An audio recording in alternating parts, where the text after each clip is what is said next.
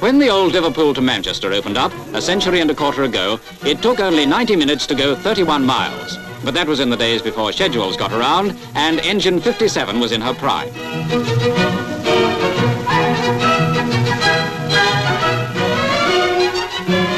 They even gave them curtains in those far-off days, and baskets for the flowers they picked. But though sound in wind and limb, engine 57, the Thunderbolt, is a ghost train as she steams along the track. She is on the Limpley Stoke Camerton line, which has been closed for 2 long years.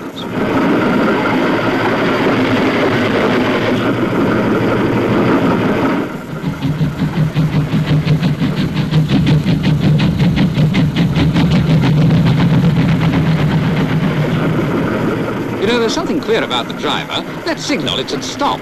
If we don't go off the rails, we'll end round the bend.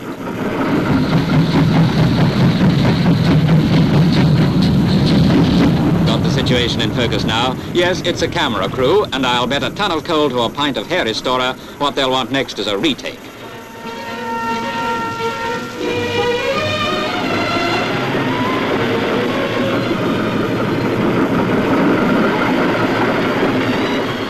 They brought engine 57 out of retirement to play the lead in a new British comedy, the story of a village which takes over its local line after British Railways declare it redundant.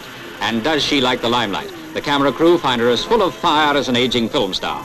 It'll take all Sir Michael Balcon's ingenuity to stop her stealing the show from Naunton, Wayne and Stanley Holloway.